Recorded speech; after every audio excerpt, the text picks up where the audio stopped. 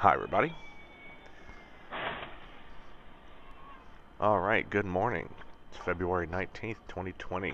We are continuing to work on getting the G3X system, a rudimentary version of it, into plane and working. In the last video, I was cutting out the little hole in the center console for the autopilot controller, which you can't currently see because my dumbass opened up the hangar door and basically backlit the whole thing.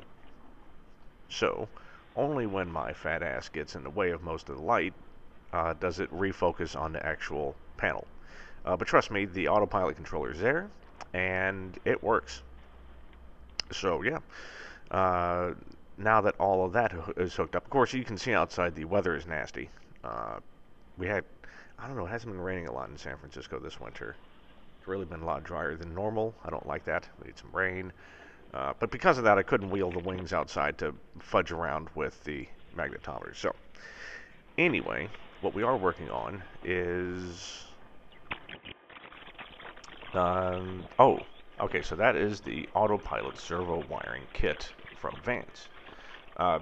When you buy the wing kit, there's a bracket that you put in the right wing, of course, for the roll servo. We've talked about that, and you've seen me working on the tail when we were attaching the tail. That there's a place in the back where the elevator push rod is, and that is where the pitch servo attaches. So, although they attach there, the kit doesn't come with all the pieces that you need to make the autopilot servos fit and everything. So, Van sells a separate kit for that. Now, okay, so the reason to do that is because, maybe you don't want to use Dynon. Maybe you want to use Garmin. Maybe you want to use GRT. Maybe you want to use, maybe you want to make your own autopilot servos. Who knows? So yeah, it's you. That's one criticism of Vans is it wouldn't kill you to put all the additional kits, and I mean all the additional kits that you might need to order with one of your main kits, on the order form. Just saying. I mean, they put some, right? Like, oh, would you like this or this? Like, oh, that's nice. Okay, so a good example would be like the canopies, right? So when I was ordering the finishing kit, I'd heard that there was a UVA, or I mean a UV protected, slightly tinted version of the canopy, right?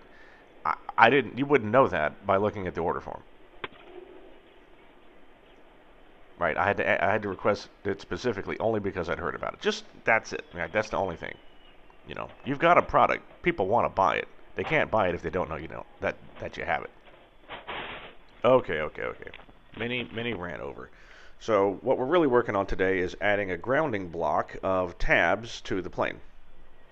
This is going to be really dark, so there's some enhanced video. It's not really well enhanced, but it's better than nothing. Because before you couldn't see anything.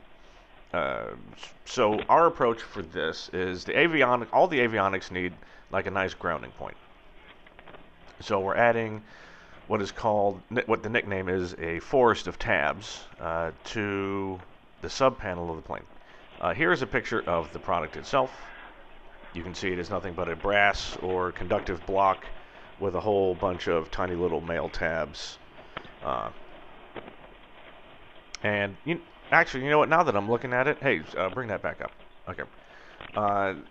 This grounding block. So, right, it's a conductive bar with a bunch of male tabs, but you can see that it is mounted onto a piece of composite, right? The idea is that this grounding block, while all the grounds go to it, it is technically isolated, right? Because it doesn't touch metal to metal. So you have an option of being able to put a metal bolt through the center hole, right, which will ground it to whatever metal's behind it, or you can just mount it, as I'm doing, on the edges, keep it isolated, and then I'm going to use one of the tabs as a ground reference back to the main grounding block at the firewall. So, in the next video, we're going to go ahead and finish this up. I apologize for the horrific video. I gotta stop pointing this damn camera into the sun. So, thanks for joining me. See you soon.